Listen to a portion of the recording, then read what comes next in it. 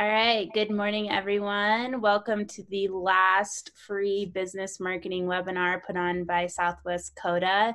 The SBDC and Visit Durango will be taking over this series moving forward. They're currently planning it, so stay tuned. We'll let you know, everyone that stopped by and listened to any of these webinars. So thanks for your participation, and huge shout out to all our presenters for putting this together. They've donated their time and volunteered to share their knowledge on these topics that are really important to increase your brand's online presence during these unprecedented times. So with that, stay tuned to Southwest Colorado Disaster Assistance.org. We've got a lot of different things evolving there, including we're going to be building out resource pages for different sectors of the business community to follow the public health orders, and also best practices and innovations, strategies for innovations on how to navigate during these times. So be sure to follow that, and we'll be in touch with we're actually going to archive all of these webinars into a library online so you can go back and reference them. So with that, I'd like to introduce Paul Eckenrode from 360 Durango, and he actually has hosted a few different webinars since today. So he's going to be closing this out. This was actually his idea to do this webinar series, so it's awesome to have him finish it up. But he is going to be teaching about Google Analytics. So Paul, I will let you take it from here, and we can do Q&As as they come up or afterwards. So I'll be watching that toolbar if anyone has any questions. But otherwise, Paul, I'll let you take it from here. Well, MJ, thank you. Great job on all of this. I'm looking forward to the resource being available to other people and it just in the future in general. So thanks for joining today. There's a lot of ways to use data. I'll just start by a phrase that you should really think about and maybe even write down. It's something that an old stockbroker taught me one day. He said, paralysis by analysis. Now, what does that really mean? So with data, obviously you need good data in so that you can create good data to come out. And then the whole point is to analyze that data to allow you to not only gain insight and knowledge, but to give you actionable steps. You need to be able to act upon data. So really from just a data analysis standpoint, these tools are great. If you're a numbers person, it's really, really fun to look in and see the insight, but always go into analysis of data with a goal in mind. You are going to be trying to figure out actionable steps associated with your data analysis. So like I said, there's going to be a lot of ancillary knowledge that you'll kind of pick up as you go along, but always be looking for things that you can do. So data analysis doesn't really matter unless you do something with it. So try to avoid paralysis by analysis. So what I'm going to do with Google Analytics, that's what I do with it. I go in and try to figure out things that I can do or learn and then apply and implement. And what we're going to kind of work on today is just looking at some overview. What are the different things that you'll find within Google Analytics? What are action steps that you could take, things that you can learn, and just kind of go from there. I will say that this is a definite basic look into using Google Analytics. It can go a lot higher. There are custom views and filters that could be created. You can create overview or very specific reports. You can set up custom dashboards. You can have your reports automatically emailed to you or pushed over to Google Data Studio. I'm not going to go into all that stuff. I'm really just going to focus on looking at the tool of Google Analytics and how to use it. So first things first, when you first log into Google Analytics, you've got it all set up. There are some settings that you're going to want to make sure are totally tuned out. And so it gives you just kind of like a different synopsis of the different things that are happening, can give you some real-time statistics. But in the bottom left-hand corner, you always have this gear. What that gear is going to send you over to is places where you can go ahead and manipulate the settings so that you can be tracking things properly. One of the big things is you just got to understand your tracking code. So a lot of times when you're going into your website to add Google Analytics, you're going to do one of two things. If it's a Squarespace website or Wix or GoDaddy, if you have a plugin that you've added to your WordPress page that's just asking for the tracking ID, you're going to go to the gear, and then the middle column, click on tracking info and then tracking code. This is your Google Analytics ID, okay? If you need to add the script, you would inject this code into the header of your website there. So this is the tracking code that would go onto your website. There's a couple more things in these settings that you want to go ahead and look at. You want to go ahead and activate remarketing and advertising reporting features. We always add these and turn them on. The big thing about them is you're going to be able to get some really nice demographics and interest reporting. We'll go ahead and look at that in just a moment. But remarketing is kind of cool because based upon whatever actions the people took on your website, Google Analytics will be the way that you can kind of track that and move it forward. If by chance you have an e-commerce website, you're also going to need to go over in the third column, furthest right, you're going to have to go over to e-commerce settings and make sure that you've got this all dialed in. We have e-commerce, you want to enable it, but then there's enhanced e-commerce reporting. And what this would do is if you have, like, let's say a Shopify website, which is what this website has, you want to be tracking different steps like, oh, I added a product to my cart, or I reached checkout, or I did check out. Those would be helping you understand what the metrics are on your e-commerce reporting. Big picture, you've got a goal with your website, whatever that might be, a form completion or time on page or traffic or things like that. But if it's e-commerce, you want to know, where people are coming from. That would be what you have in acquisition. And you want to be able to see how they're engaging. Are they putting things into the shopping cart? What is your conversion rate? That's a big one. So that's just a big overview on kind of what's happening with your settings. On the left-hand side, though, we have a bunch of different tabs over here. And, the real-time tab is kind of cool. It can show you who's on your website, right now. What are they looking at? And how have they been on the website? What pages are they on? Where are they when they're on your website?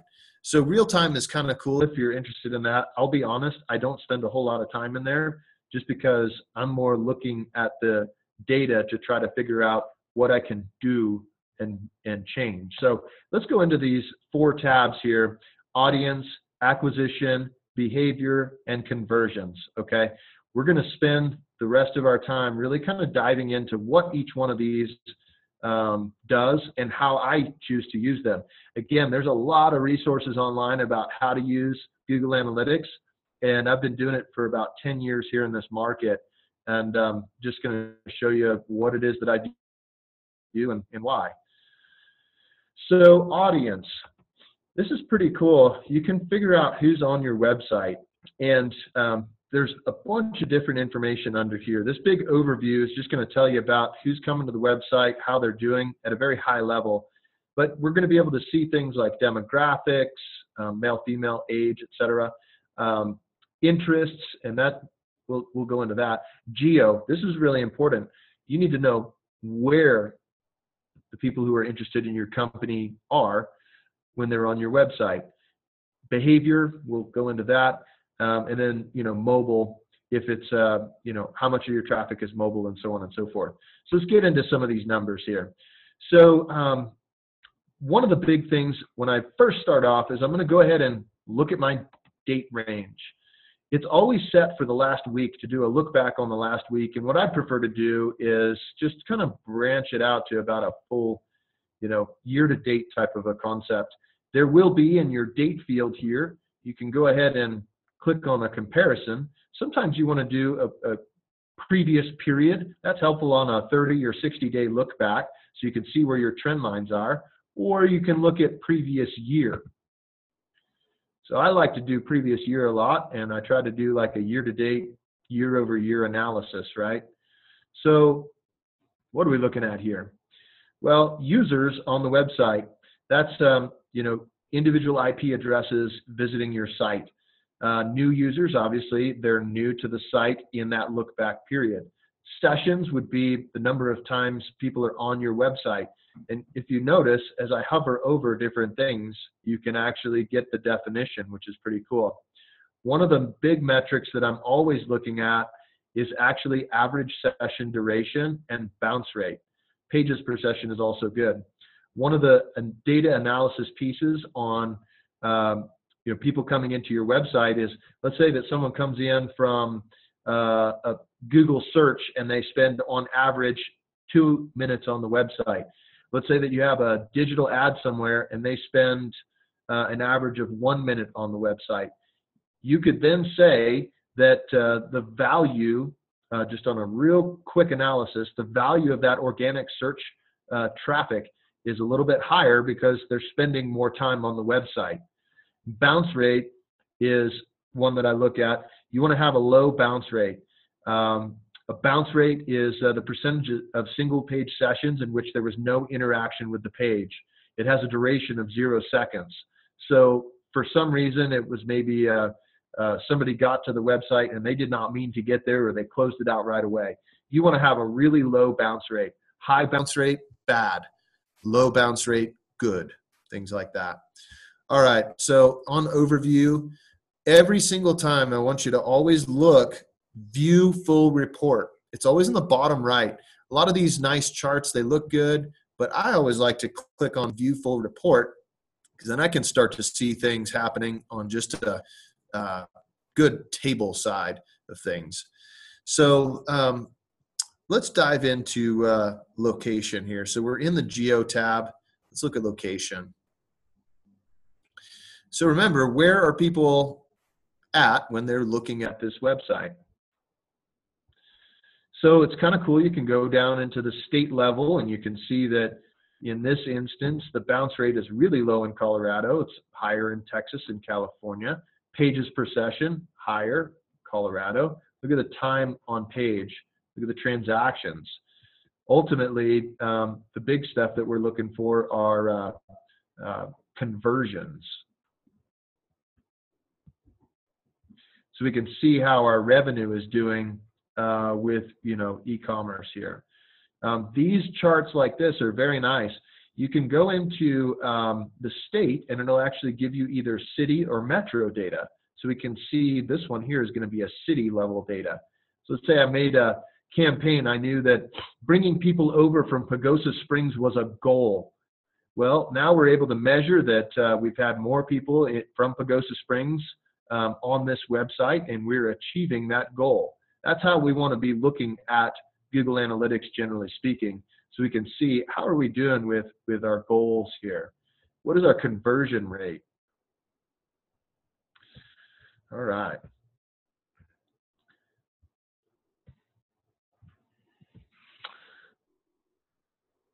One of the ones that I look at a lot is mobile. Obviously, Google has shifted to where they're prioritizing the mobile layout of your website more than the desktop, just because the amount of traffic, sheer amount of traffic. And check this out. This website now, 53% of its traffic, it's a pure e-commerce website, is happening on a smartphone. Desktop is 41% and tablet is 5%. Now, it doesn't mean that you shouldn't design your websites to lay out beautifully on all of these, but you can also see that e-commerce on mobile is definitely something that's happening on this website, so you really need to be paying attention to it. They're on the website for 1 minute and 19 seconds on average, compared to 2 minutes on the desktop and 2 minutes on the tablet. So what I would say with that is I've really got to be focused on looking at the website and capturing their attention. I can see that my bounce rate is increasing in my mobile? What does that tell me I need to do? I need to be focusing on making sure that their experience is really important. 53% of my traffic is on a mobile device. My bounce rate is up 81% on mobile in that look back period. So I need to be doing some, I need to look into why that is, maybe redesign my mobile layout a little bit to figure out why that's happening. That's an actionable step. As I started at the beginning, paralysis by analysis, that's an actionable step. My bounce rate is nearly double. I got to go back in and see what the heck is going. Now we've got a lot more money coming in, but our pages are down, and our bounce rate is up. So that's an actionable step that I need to take on this website here. Demographics can be really fun too, just to get an understanding of who's on your website and how they're engaging. You know, what would I do with this type of data? That's a great question. So what I would be looking for is when I'm setting up my Google ads, I can tell that, you know, 55 to 64 and 65 and up, these are what we're looking for in terms of who's on the website. So I would probably want to gear my advertising to people that are in these age ranges. All of that data is available, or those settings are available for targeting inside of Google Ads, whether they're search ads or so on and so forth. And this website, it's a home decor site, is overwhelmingly female, 77%. And you can even drop down into bigger analysis on this to see, you know, how are they spending the time on the page. So obviously 55 to 64 has a minute 48, 65 and up has a minute and 8, 45 to 54 is a minute. So you see how I'm using this information. But look at this. This is kind of a surprise. It's a bit of an anomaly. Look at how long people are spending on the website in younger demographics. That may be an opportunity there. Specifically, I think there's an opportunity with 35 to 44. They probably have a little bit more discretionary income. Well, let's go ahead and do something called a secondary dimension. We're going to open up and go even deeper into this. So I could go in and look at this type of stuff with where did they come from. So now I can say that how are the 55 to 64 folks getting in? Google, Google, Google organic. These are ads. These are organic. This is Pinterest. So now you can add another layer of analysis. I want to show everybody this again. We're going to come into this secondary dimension from a different angle. Okay, very interesting stuff. I'm also going to touch on this interest thing real quick. So look at all this information. Incredible. What are they also interested in? What is this data? Well, Google has cookies that they set on your computer, and they know essentially what you're interested in. Where do you have certain amounts of affinity or likelihood to be visiting certain websites? What I can do is take this data and say, I want to set up a Google ad campaign that targets people who are also interested in these types of websites. So let's say I go to a food and dining, like a 30-minute chef. There's a chef blog that's got recipes. I can advertise my home decor display ads on those websites. Google, this is how Google has become Google, is because of the ability to take the information in Google Analytics and translate it into paid advertising, whether that's display or search. These types of affinities, these interests that we're looking at, these are always available to us in either search or display ad campaigns. So very nice information here. Let's go move forward into some of these other ones. I want to leave time for questions. I could go on for hours with this stuff. I love the data. Okay. So when we're doing advertising, generally speaking, we have people coming from a lot of different ways to the website. And organic search is pretty awesome. That's your #1 rate of return always. And we're looking at our acquisition overview, and it's got some really nice pie charts and things of that nature. So organic search, you earn traffic. Paid search, that would be like a Google search ad or maybe even a Google shopping ad. Social, that would be all the different, we'll dive down into it. Email would be an email newsletter. Display ad, that would be either like advertising on the chef blog page or advertising on remarketing. Direct, they know your website name and they're coming right in. And then referral. So let's just kind of dive into, like, let's just say social real quick. All right. So it's nice to be able to see the different charts, what they look like. Look at this. Pinterest. Our Pinterest traffic is down 28 seconds per. Our Facebook traffic is up 55 seconds per. So look at how I'm going to do this little quick data analysis here. Facebook, 5 pages per, 55 seconds per. 138 people came from Facebook. 892 came from Pinterest. But look at these bounce rates and the page views. What I would say at this point is that Facebook, generally speaking, it's a more engaged person coming to the website. I would say now there is an opportunity to work our Facebook group a little bit and see if we can't get more people coming to this website, because to me that looks like a good user. Yelp, this would be like organic Yelp. Instagram, YouTube, Instagram stories. So you can also see that Pinterest is actually generating some revenue for us as well.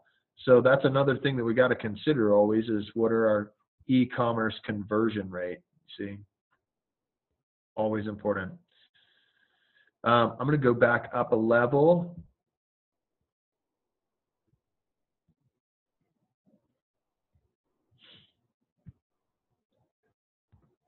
Let's go into email.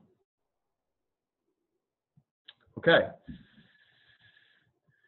So what we're looking at here are the landing pages that these people are visiting when they click on the email. So I've got an email newsletter. I use MailChimp for this account. And these are the different lists here. What it can tell us is what is our e-commerce. So it looks like we're making some money on sessions that are coming from our e-commerce email newsletters. This can be a pretty big rabbit hole. One of the things that's pretty nice to look at, though, on your acquisition is you just want to be monitoring this to try to identify trends. Look at things like bounce rate. Now, remember, see all channels, click here. We can get that big chart again. I tend to like to look at things this way because then I can see the numbers side by side. So our organic search traffic coming to the website on the same time period is 95%. If I had a goal of increasing my organic search by a certain percentage, this is how I would measure that. So if you have a goal, you're like, I need more organic search, then this is how you would measure that under acquisition, all traffic, channels, that kind of a thing.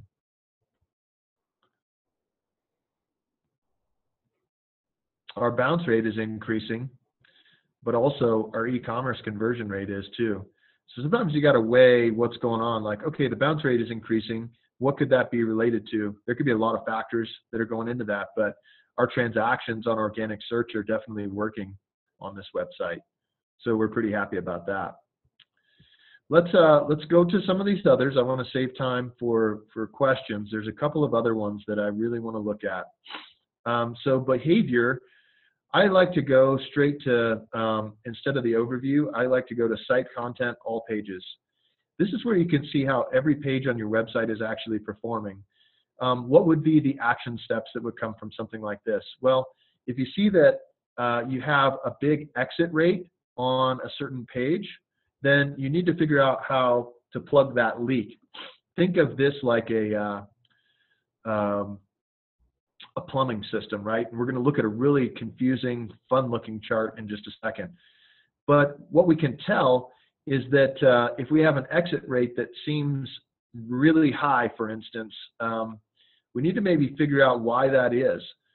So Durango Bear ceramic drip coffee mug. It's been a pretty popular product for people to look at. But look at our exit rate on this page. That's really high compared to everything else. Meaning they're stopping their time on your website. They're clicking X. They're going up to the tab and clicking X. They're getting out of your website. That's what an exit is. And so what we really want to do is go, well, what the heck is going on? Why is this not working? And go look at that page. Apparently we have something going on where we're getting a lot of traffic to it, but time on page is not a lot, and the exit rate is really high. So this is one where, what is my action step? I got to look at this page and fix it. Everything else kind of looks okay. Here's another one. Oh, it's a variant of that same thing. We might have something going on here that we need to look at. Look at the exit rate on that. So when you're doing data analysis, you're also looking for numbers that are much higher or much lower than what your average is. So I'm looking for stuff that is jumping off the page going, well, what's going on here? Why is our cart up 263%? Why? What did we do? Good question to always ask, why? Now, these types of reports, you can obviously go to larger numbers of pages. And now I can really dive down deeper into a lot more pages. I'm going to make a outside the box comment at this time. We talked a little bit about 301 redirects before, but you can really mess up your Google Analytics if you build a new website. So this is kind of like a warning. I built a new website. I have all my URL structure from the old website. To the best of your ability, you want to match your URL structure so that you have the ability to continue to compare that data year over year and time over time, if that makes sense. I hope you understand what I'm saying. If you change your page structure and your URLs, you could have a pretty big problem here.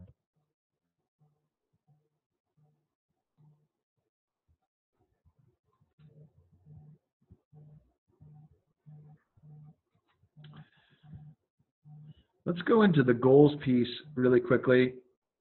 Drop down. Oh, no, there was one other thing in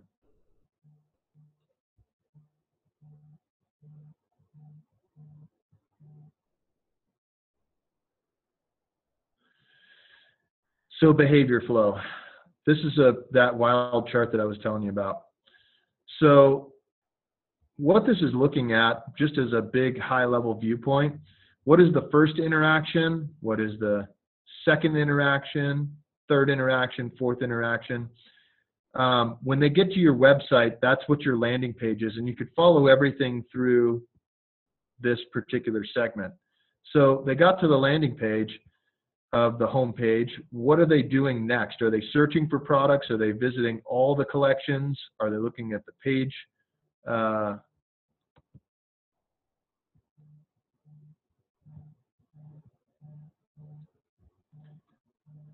What you can find out here, like let's look at that coffee mug. Remember, we're having a big drop. What's going on? To me, this is we've got a pretty big problem happening right here where we have a big drop off happening.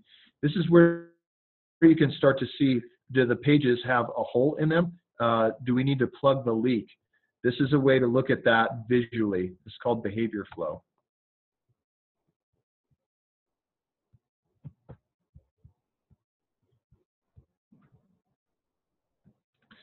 Last thing I want to look at here briefly is just the goals.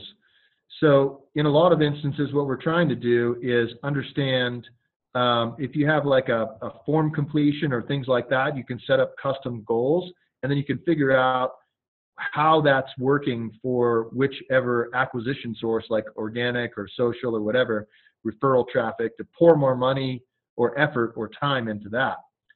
If you have an e-commerce website, what you're really looking for is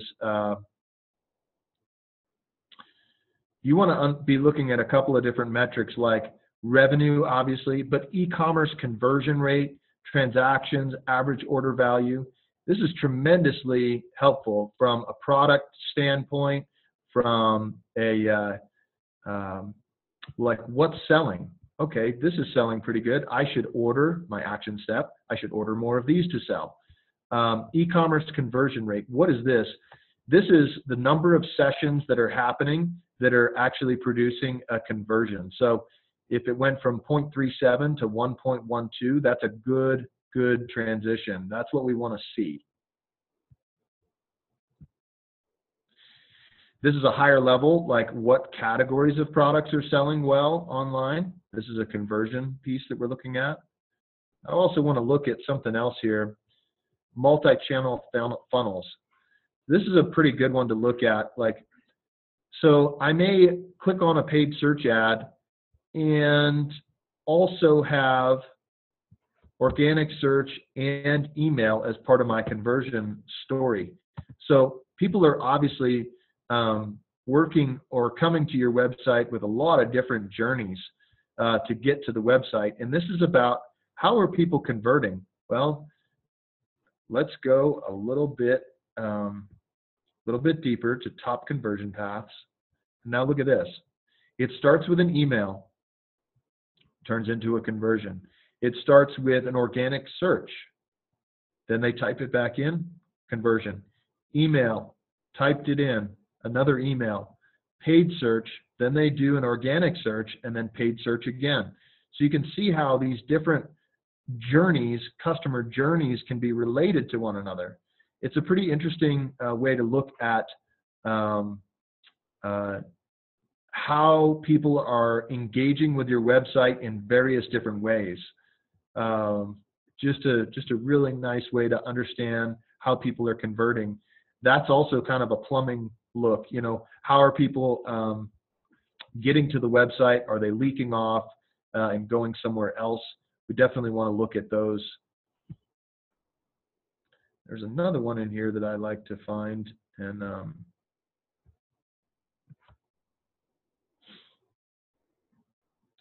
this is the one right here.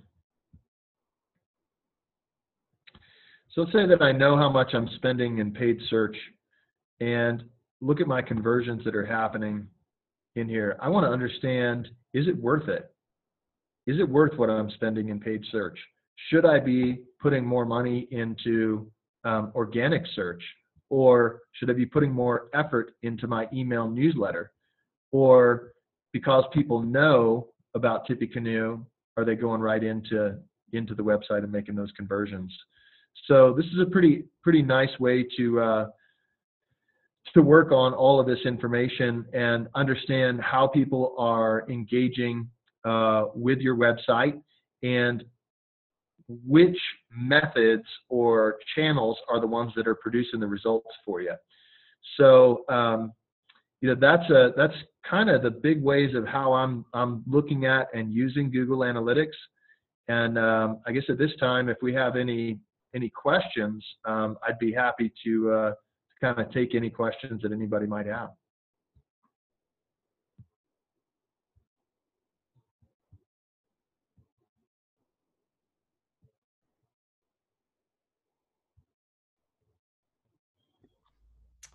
Okay, yeah, thanks, Paul. That was awesome. If anyone has any questions, pop them down into the Q&A.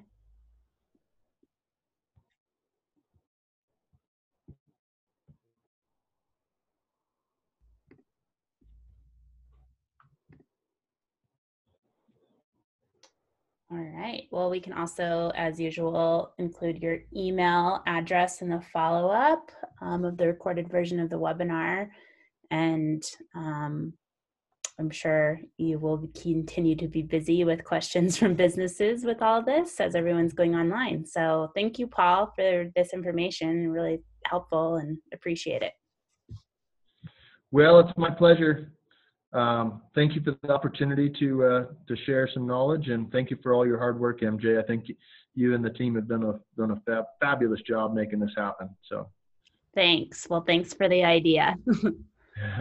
All right, great. Well, everyone have a good Friday. Enjoy the sun, be responsible, and we'll see you guys soon. Thank you. Thanks. Bye.